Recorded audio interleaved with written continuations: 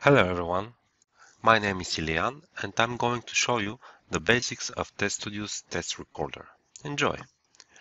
After you have created your first TestStudio test, you would like to record your first steps. I will show you how to do that. Once I have a test open, I hit the record button in the top left corner. In the dialog that opens, you specify the URL of your application and the browser you would like to use for the recording session. We have also a list with the recently used URLs and an option to calibrate the selected browser, showing only if it's not already calibrated. Once the browser and the application launch, TestStudio's recorder bar loads on top. You can move it around and switch between vertical and horizontal mode. The other options are to turn on or off the highlighting, to pause the recording, to open the advanced recording tools, and to go to the online documentation. When TestStudio is in recording mode, all the actions are being recorded as steps in your open test. Mouse clicks, keyboard typing, drag and drop, and any other action that the user does. In order to have a fully functional and efficient test, I would like to add verifications as well.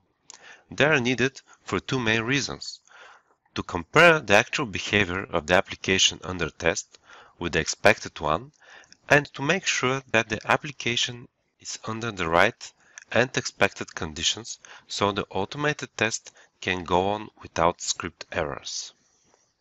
I will turn the highlighting on and all visual objects, or as we call them elements, are being displayed.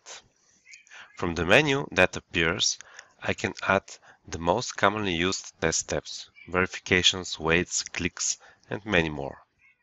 From the Build step option, I open the Advanced Recording Tools, where I can find a lot more verifications and actions that I can add to my test, from validations of element existence to verification of its style, and even some powerful OCR features that let you extract text from your images and compare whole images as well.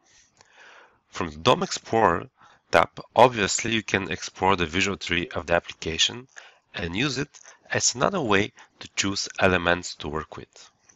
The Common Steps tab provides the user with the ability to add execution delays, to clear browse cache, capture screenshots, and many more options that you can explore on your own.